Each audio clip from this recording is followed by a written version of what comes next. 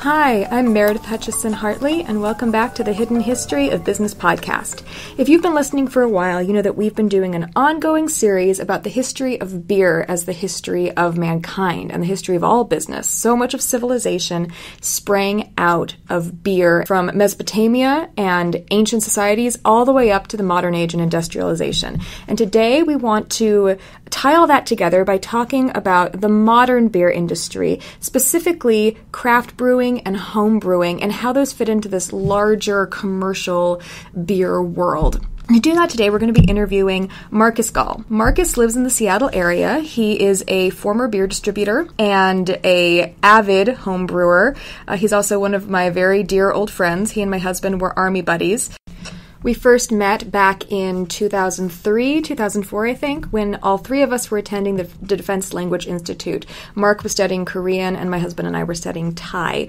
And we've both bounced around, but now we all live in the same state. We live in Spokane, and he and his wife Emily live in the Seattle area. So today we're going to be covering everything from the origins of beer styles in Europe to the effects of Prohibition in the United States on the beer industry, including microbreweries and home brewing, all the way up to the modern day effects of large corporate breweries merging with smaller breweries and the effects of that on the average beer consumer. There's also going to be a lot of pretty geeky science coming out, so if that's not your thing, feel free to skip on over to the next episode, but if it is, welcome! You belong here. I also want to remind everyone that since this is our first interview, the opinions expressed by the interviewees and the interviewers are solely their own opinions. They do not represent their employers or any associates. Also, neither of us have received any compensation in any form from any of the companies that we discuss during this show. I promise that we will always clearly disclose if we have a financial relationship with one of the companies we discuss during the podcast. And with that, hi, Marc. Welcome to the show. Hello. So let's just jump in. Marc, why don't you tell us a little more about your first experiences with beer? When I turned 21, I decided that if beer was going to be an acquired taste, I was going to acquire it. So I turned 21 and I went and bought myself a 6-pack of Pyramid Apricot Hefeweizen. Ew! I'm judging your beer choices, young Gall.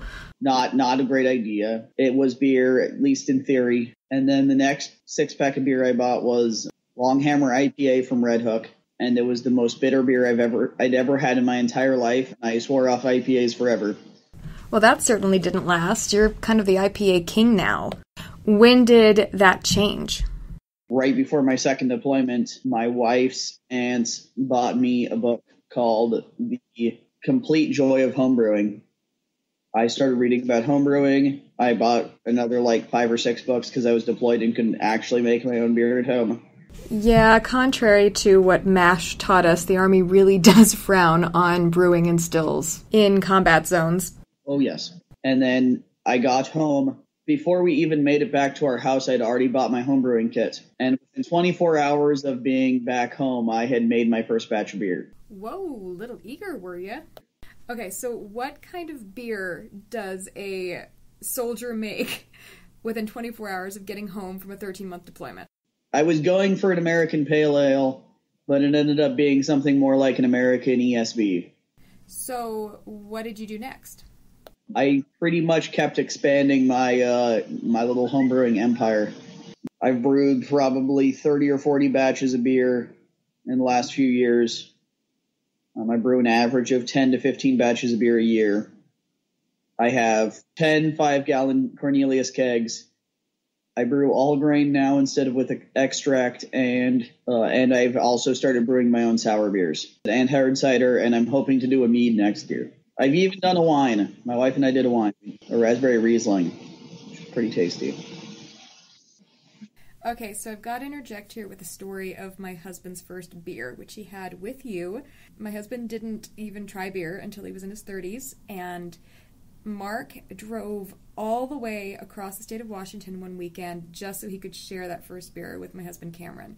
And it was nice beer. Marc, you brought these 6 absolutely brilliant beers for us to try, And we all sat on our back porch after this really long day of working in the backyard and getting our new house ready.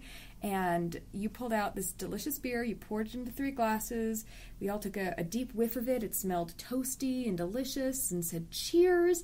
And then we all took a drink of it. And the look on Cameron's face, I've never seen anything like it before. He was like trying to wipe something disgusting off his tongue. He was going, the gut thing, yeah. And he said it tasted horrible. It was like he was drinking battery acid, which is what he referred to it as. And, I mean, at first we thought he was screwing with us, and then we realized he was serious. And there was this moment where, Marc, I saw, like, the wheels start turning in your head immediately, and you started rattling off chemical compounds, trying to figure out exactly what it was that he was tasting differently. And within about 2 minutes, you'd figure out. You said it was the isoalpha acids. Yep. And for those of you who don't know, which I didn't, isoalpha acids are a bitter compound that come from hops. And, I mean, there are hops in all beer, and we were able to figure out that my husband is actually allergic to hops, of all things, so no beer for him. Part of what I love about the story is that the science was just there. You automatically were able to dissect beer into all of its different chemical compounds. And that's not common. I mean, how many people in this world like to bake but couldn't actually tell you the exact chemical reaction that occurs when you add baking soda or baking powder to a cake? So tell us some more about why it was that you decided to learn so much about the actual chemistry of beer making. Well, so, I mean, as a home brewer, you're kind of always in a search for making better beer. Otherwise, you just buy beer at the grocery store. It's a lot easier that way. And even though anybody who homebrews will tell you it's cheaper to brew your own beer, it's not cheaper to brew your own beer.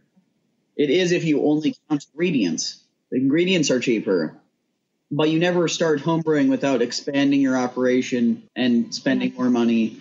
And you're always chasing that ever elusive savings. So you're looking for beer that you like better than anything you can get commercially.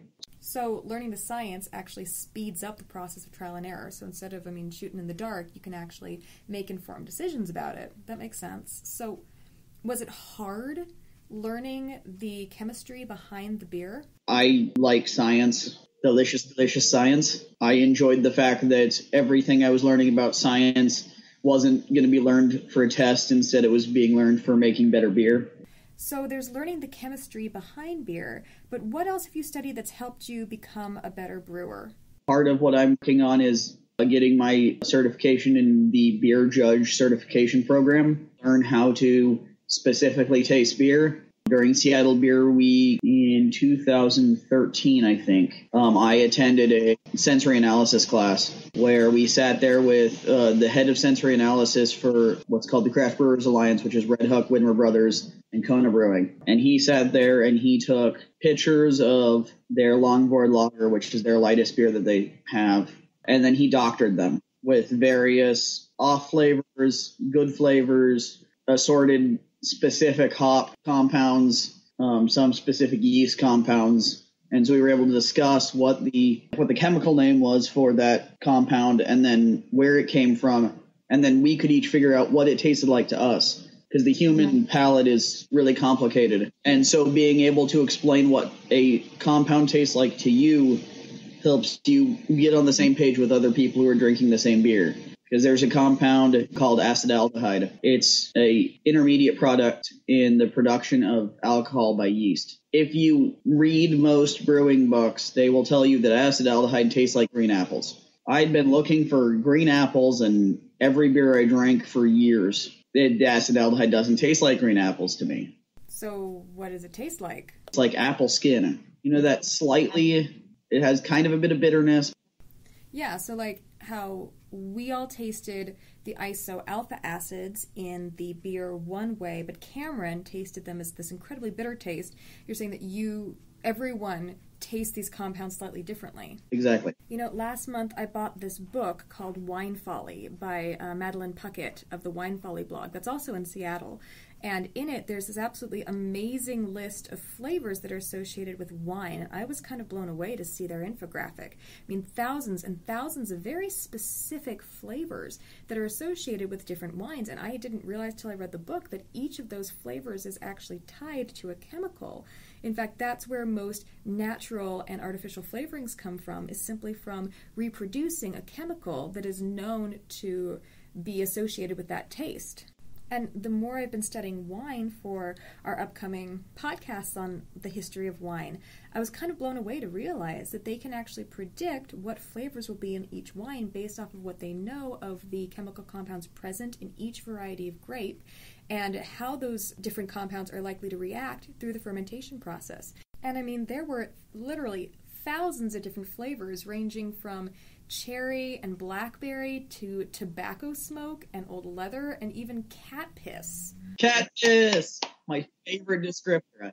Blech. And honestly, I thought it was kind of one of those silly, pretentious things someone would say until I actually had a wine that, honest to goodness, smelled like cat piss. Exactly. It's kind of mind-blowing to me that one simple ingredient like a grape, once it's fermented, can actually produce all of these different flavors. That's why they can say that a Chardonnay tastes buttery, or that a Shiraz tastes like jam and tobacco and leather and all of these other flavors, simply because fermentation creates all of these different chemical compounds from the grape. And beer has more ingredients, so it has more possible combinations. So we've talked about how chemistry helps you both brew better beer and understand the taste of beer better. Let's talk about history. How does history help Marc Gall brew a better beer at home? The history of beer is pretty much the story of why we drink the beer we drink. Part of it went into science, and we're doing it because of these scientific reasons. And part of it went into history. And beers are made this way because, well, that's how they used to be made. The story of beer is kind of driven by the story of taxation. Tell me more. How so? Well, most of the current ways that beer is made were driven by different countries' ways of making money off of beer. You know, I think we've covered some of that in our previous episode on beer and industrialization, when we talked about how, especially in Elizabethan England and throughout Northern Europe, they started really strongly regulating what you called beer and making sure that they knew what was beer that lasted longer because it had hops in it, and what was ale, which wasn't as well preserved. Well, so that's the story of hops. Hops are most beer drinkers' favorite compound. They are a small flowering vine. It is a vine, not a vine, with a B, that were found somewhere in the French countryside around the early 1500s. Once they were found, they're actually a relative of cannabis. And unlike other medieval beer preservatives, they could be cultivated. Yes, you can cultivate them, and they're safe.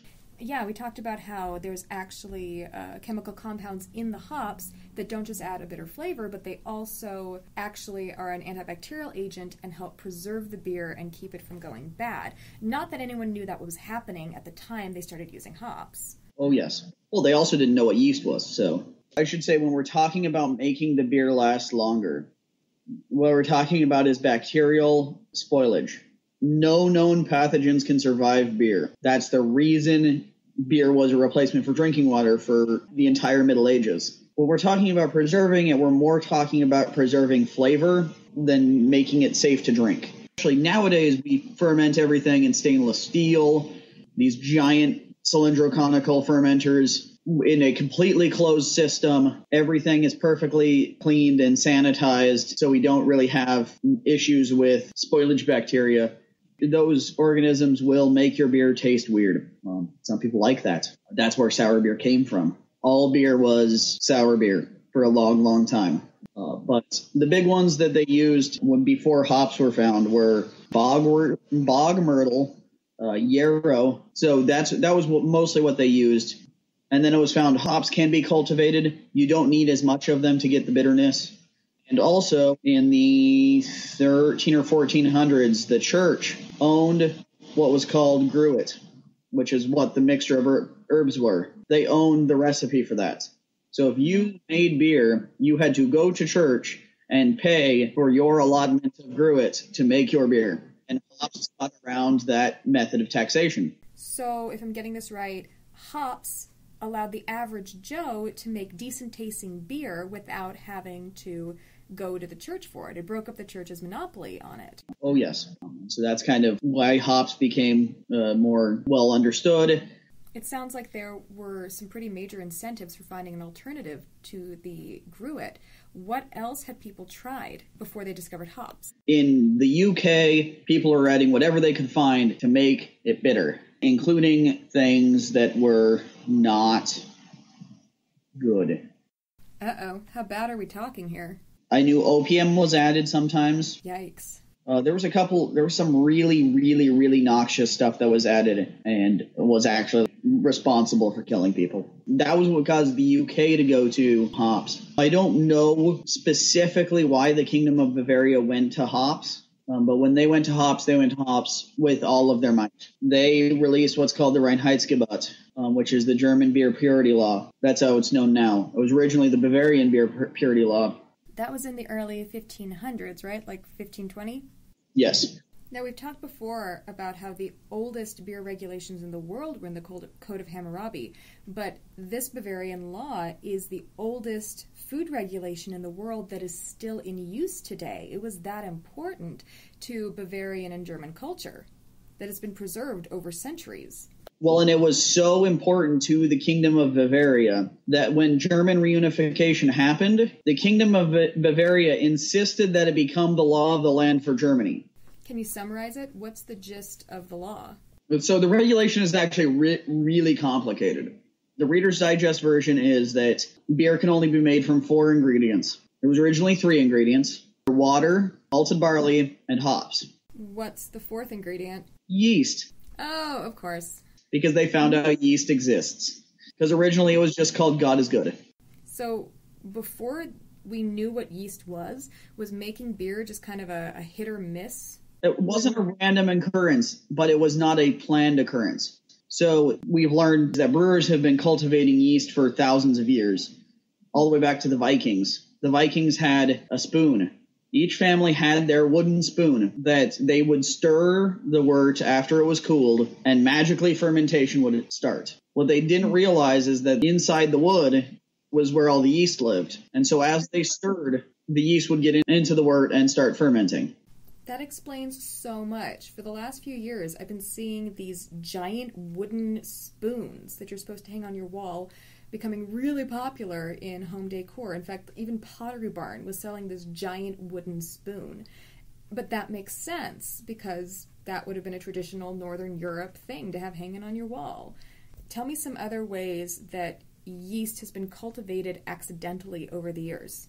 So in Belgium, there's a group of breweries that do sour beers. They're located mostly outside of Brussels in an area called the Pajottenland, which has become world famous for its bacteria. They have these giant brew houses that up in the ceiling of the brew house is these huge vats that are about 6 inches to 12 inches deep. As soon as they finish with the boil, they dump the beer into those, open up all the windows, and let the beer cool overnight let the wort cool overnight in these. It's called a cool ship. It inoculates all the wort with the bacteria and yeast that are in the night air. And then they dump that into wooden barrels and age it for anywhere from 1 to 3 or 4 years. If you go get a traditional lambic, then that's what you're getting. And it's probably the oldest type of beer that's still currently made in its true form. So is that unique to Belgium? Is it only made there? There are a few breweries in the U.S. that are experimenting with that type of brewing system. Most notably is Allagash Brewery in Maine. They have set up their own cool ship in the roof of their brewery, where they do cool ship fermented beers. Wait, so how long have they been doing this process in Belgium? Since the 11 or 1200s. So if it's so famous, why did it take so long for this style to cross the pond and start being made here in the United States? Well, most of the craft brewers in the U.S. learned beer from Belgium and Germany, a little bit from the UK too. That's kind of where we look to for inspiration. Every brewer that you know today that makes beer commercially wasn't alive during Prohibition. Prohibition killed our own natural beer history. So we had to look to other places that had more of a beer culture than we did. A lot of U.S. brewers originally looked there for inspiration and then are like, well, we're Americans, we can do it better. But for the longest time, there was in the beer community worldwide, there was this idea that the only place you could do cool ship fermented beer and get beer that tasted good was in this little area of Belgium. So every other brewery was afraid to even try it until Allagash was like, well, we might as well try. Worst case scenario, we end up with bad beer. But really, microorganisms that are in the air pretty close to everywhere. If you do it right, you can make good, spontaneously fermented sour beer anywhere. It just takes time, and it takes blending, and it takes a lot of work. I want to go back to what you just said, that Prohibition destroyed beer culture in the United States. Talk to us some more about how Prohibition destroyed, as you say, beer culture in the United States. Prior to Prohibition, the U.S. had about somewhere between 400 and 1,800 breweries, and almost all of them went out of business when Prohibition happened. After Prohibition, there was about 60, and even that started to slowly dwindle until the craft brewing renaissance. And they were all making the same darn beer anyway. So now we again have what's been more traditional long-term is there's some brewers that make beer for everybody. And then there's a lot of smaller ones who make it in their own home for just themselves and their guests. And that's kind of where homebrewers kind of have fit in. And homebrewers have really started the craft beer renaissance. Well, let's talk about that for a second. What part does knowing history of the beer industry play in being a part of that craft beer renaissance and being a home brewer? Well, it's kind of the way history is important in anything. If you don't have an understanding of your own history, you can't really make steps forward. Beer's really basically gotten into the current present styles because of two things: taxation or because it tastes good. So you got to figure out which one it is before you decide you're going to go breaking rules to try to make a new beer. Otherwise, you're going to end up with beer that's really bad.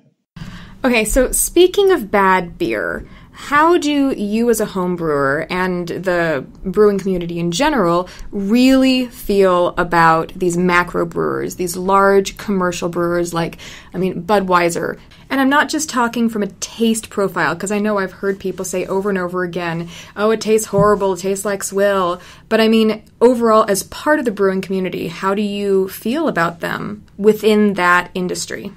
So homebrewers and Budweiser have a very interesting dynamic. So most homebrewers, not all, but a large number of homebrewers started as beer drinkers and then craft beer drinkers and then became homebrewers.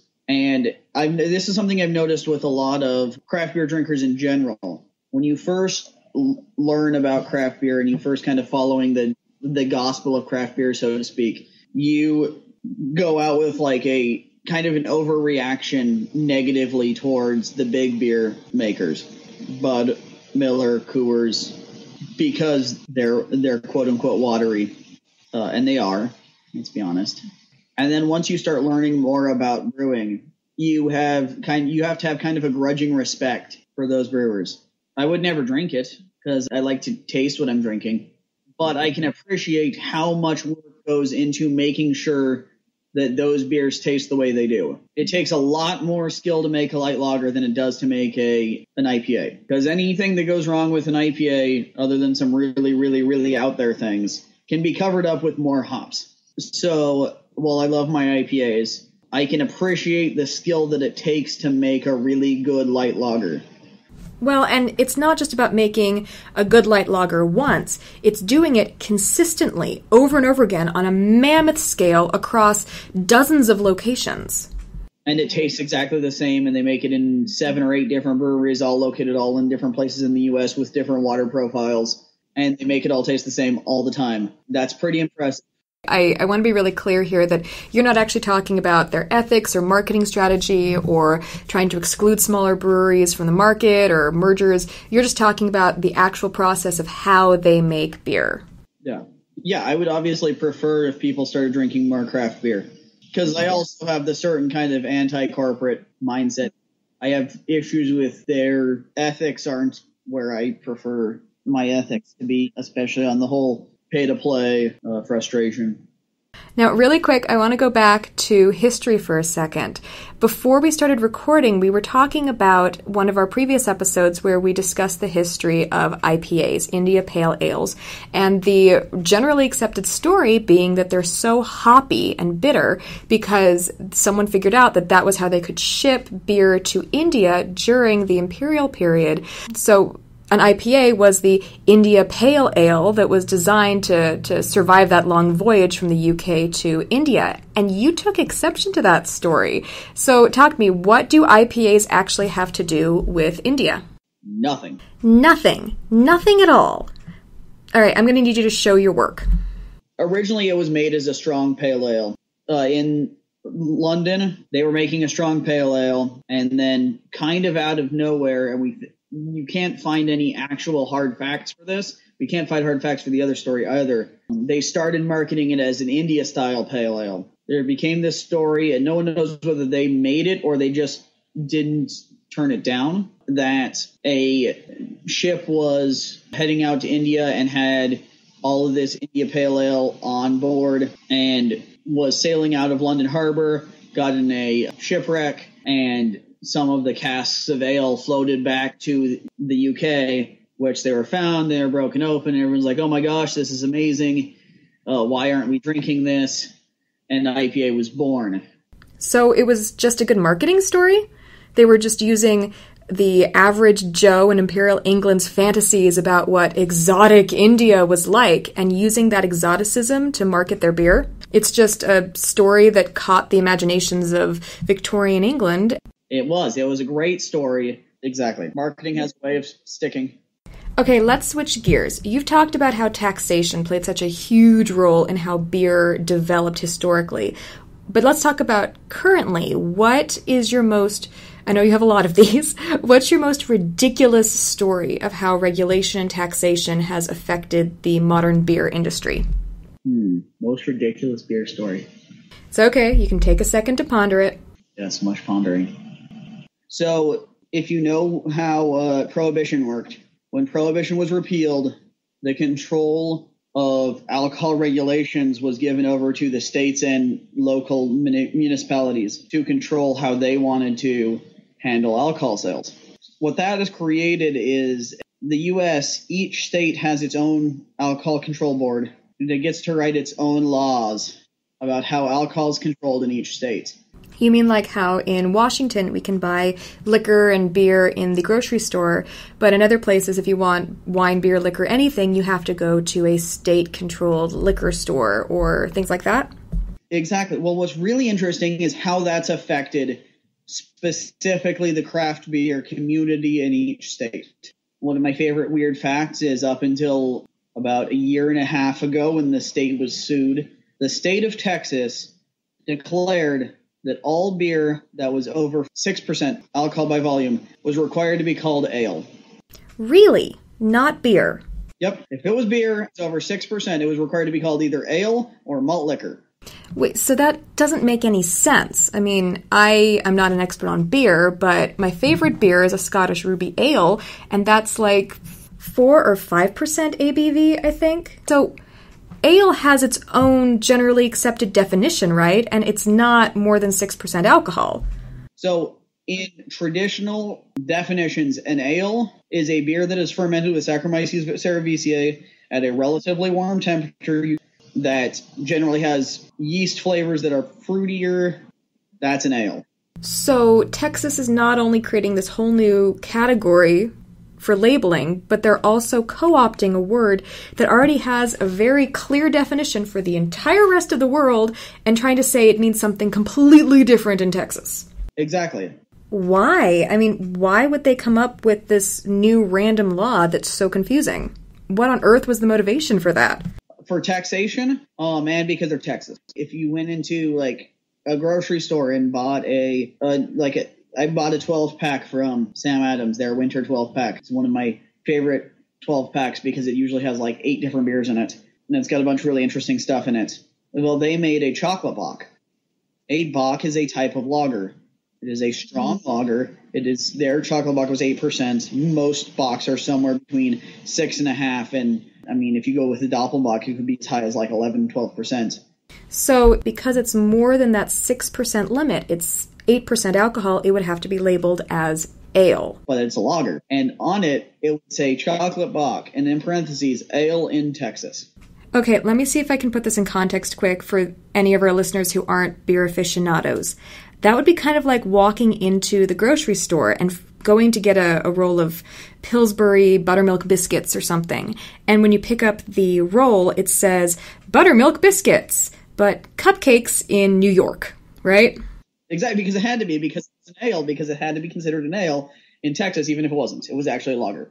And so they were actually sued by a brewery in Austin, I believe. I think it was Jester King was the one who sued them and said, basically, I don't care who you are. You can't redefine words because you're the state of Texas. And that got upheld, and the state of Texas Alcohol Beverage Commission had to change their laws.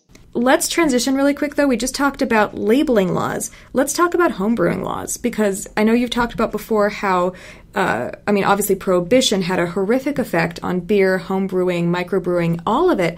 But let's talk about how that came back, how those laws changed, and how that shaped the homebrewing industry.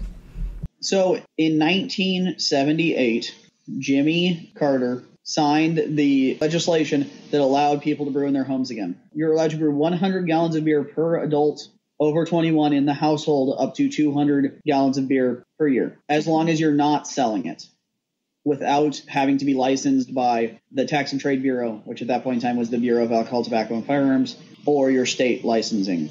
When that happened, about 10 to 20 states automatically legalized homebrewing. Washington was one of them.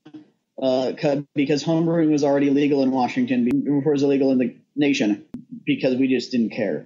Yeah, that's a pretty accurate summary of the Pacific Northwest. Mm-hmm. May of 2013 was when the state of Alabama finally legalized homebrewing, and homebrewing was legal in all 50 states for the first time since Prohibition. So why did Alabama take so long? They were worried about moonshiners.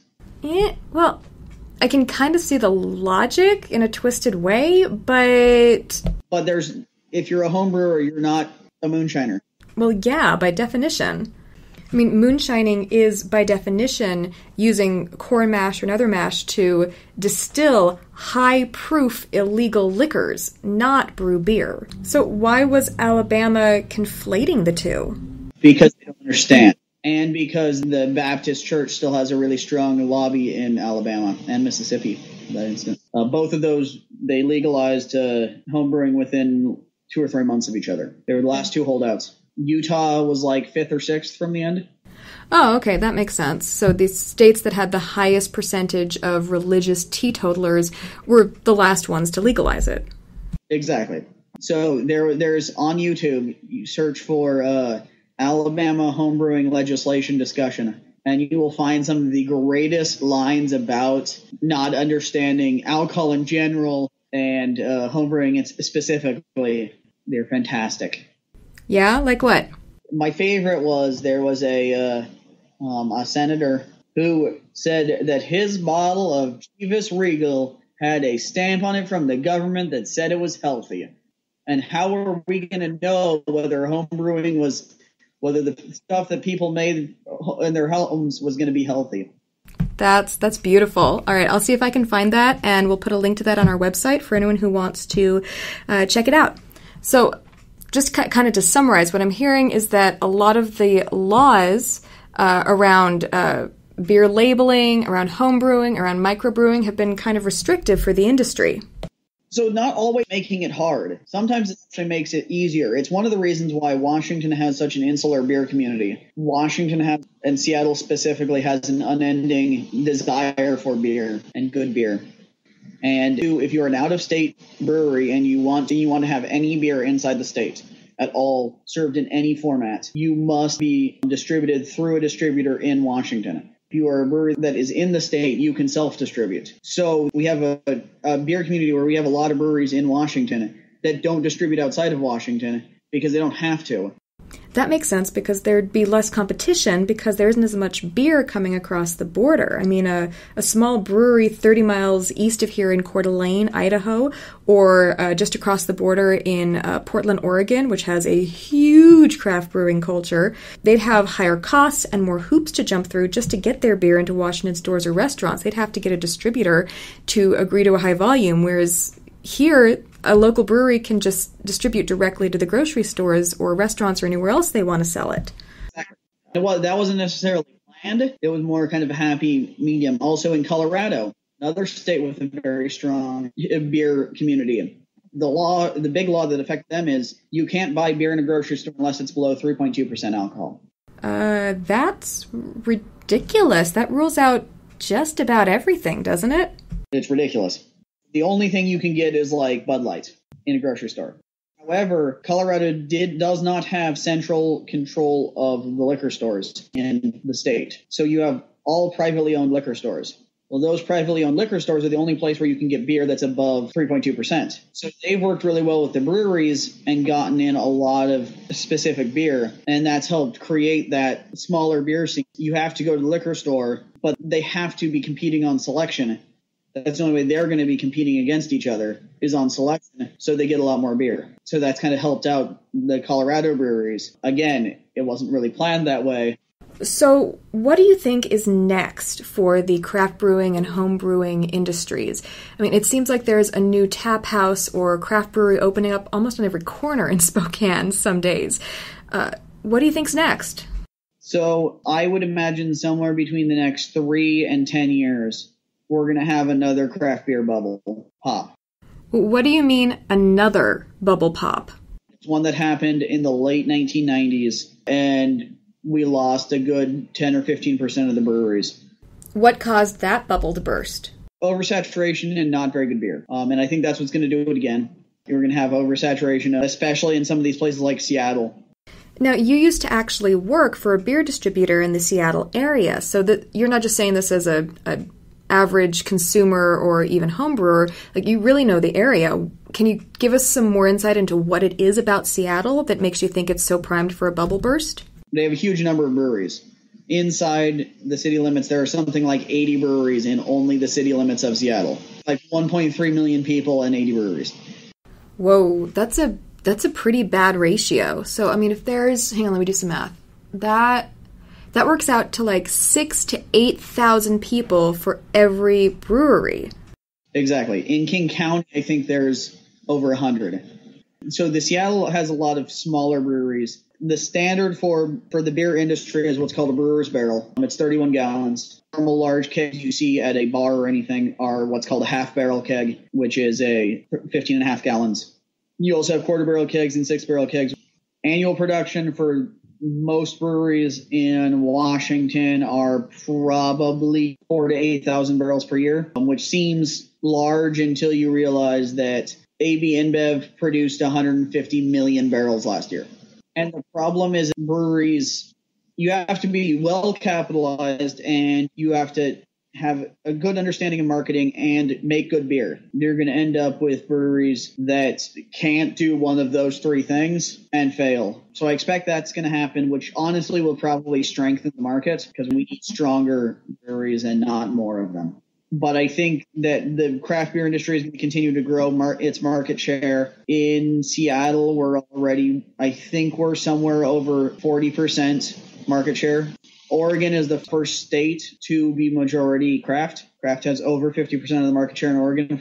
It's still going to grow. I think we're going to have a constriction of the amount of breweries that we have. What about the homebrewing industry? Where's that heading? I think homebrewing is going to continue because homebrewing gives the people who work in a tech job who do something with their hands. There's a large movement to being more self-sustainable and like to getting everything becoming more local. And you can't get more local than making your own beer at home. And so I think it's going to continue to grow. There's over 10 million households that homebrew in the United States. The president made beer in the White House. As far as we know, it's the first time there has ever been homebrew made in the White House. He's not the first president to brew. Washington and Thomas Jefferson are not brew. And I think there's a couple other presidents who probably brewed who we don't know as well. But yeah, so I think it's still going to grow. That's kind of where the future is looking, at least in my mind.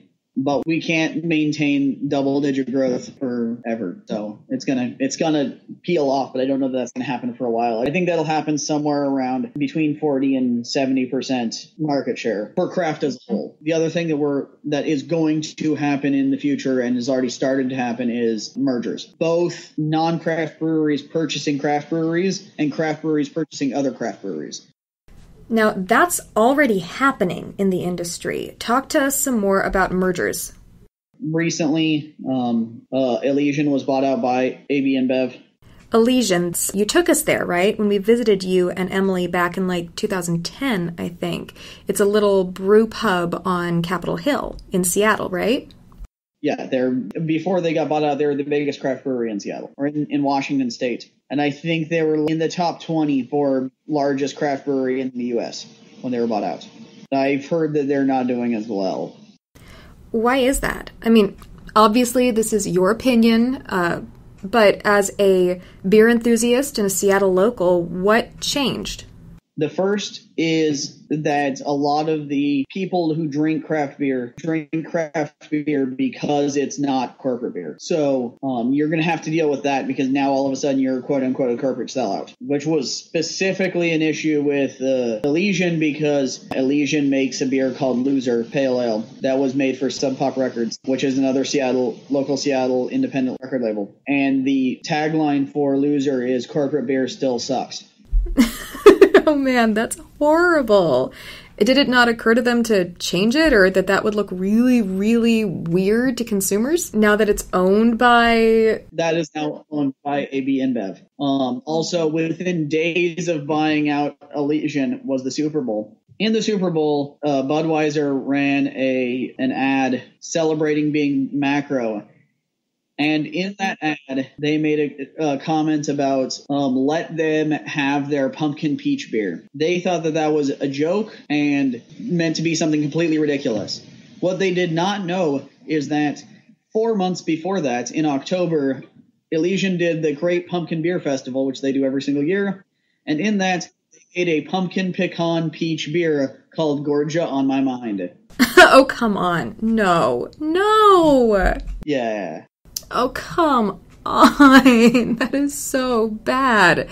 So let me make sure that I'm getting this straight. So they are inadvertently bashing their own subsidiary's core customer group during the largest sporting event of the year a few days after they purchase the small brewery. Well, and Elysian made a large portion of its money at its brew pubs. Elysian was not a singular packaging and distributing brewery. They weren't a fully production brewery. They had a production brewery, 200-barrel brew house, producing, I think they were at 650,000 barrels in 2014. But they have 3 brew pubs in Seattle. All of those places, my understanding is, have lost business because, this is my opinion, I like Elysian's beer. From what I've heard, nothing has really changed formulation-wise. But why would I buy a 6-pack of Elysian beer when I can buy a 6-pack of beer from Two Beers or a 6-pack of beer from insert local brewery here? Or I know the money is going back into the community as opposed to going into the pockets of a Belgian beer giant headquartered in Brazil. It sounds like a pretty fundamental marketing and core value conflict where the way that this larger macro brewing corporation markets and even thinks about their brand is so different from how the microbrewery's core customers think and feel and what their values and their decision-making process is. So if macro breweries and these large conglomerates are buying up these smaller craft breweries, what actually defines a craft brewery? How do we know what that really means? So the Brewers Association, which is the trade association for craft brewers, has a line that is continuously moving. It is continuously moving based off of Sam Adams. Will always be moving based off of Sam Adams because Sam Adams gives them a lot of money. And it is the oldest craft brewery and is now the largest wholly American-owned brewery in the U.S. For the longest time, the standard was 500,000 barrels. Then Sam Adams made 600,000 barrels, and they bumped it up to 2 million barrels. So then the line was 2 million barrels for about 5 or 6 years. And then Sam Adams made 3 million barrels, and they bumped it up to 6 million barrels. That is currently where the standard sits. The standard for a craft brewer, according to the Brewers Association, it must be a small brewery, which means less than 6 million barrels brewed a year. I don't know if that's my definition of small, but that's theirs. It must be independent, which means it cannot be owned more than 25% by any entity that is not itself a craft brewer. That actually removes all of the places such as Elysian and 10 Barrel and Blue Star Brewing in New York, which was bought by AB, and a couple other breweries. One of them being the Craft Brewers Alliance. The irony is not lost there. They're called the Craft Brewers Alliance, but they're not a craft brewer because they're owned 30% by Anheuser-Busch. When Red Hook initially looked to expand to national distribution, that was in the early 90s, and all the national distribution was owned by either Budweiser or Miller or Coors. That's what owned it all. So in order to get into distribution channels, they gave up 30% of the business to get those distribution channels way back in the 90s. They're kind of in a weird world between a craft brewer and a mass-produced brewer, because even though the Craft Brewer Alliance is still smaller than Sam Adams, they're in the same boat as Sam Adams, where people don't really believe that they're a craft brewery. Even though Sam Adams meets the Brewers Association definition of a craft brewery, and Craft Brewer Alliance doesn't, neither of them are considered by a craft brewery by most beer people. And then the third definition is they must use ingredients that are used to help the beer's flavor, which that's the one that's gotten the most frustration, because Yuengling, the U.S.'s oldest brewery, is not considered a craft brewery because they use corn in their mash, but corn is traditionally used to lighten the body of a beer. Oh, but that's body, not flavor, so it wouldn't count. So, no pun intended, but it sounds like that definition of what constitutes craft beer is being kind of diluted. Exactly.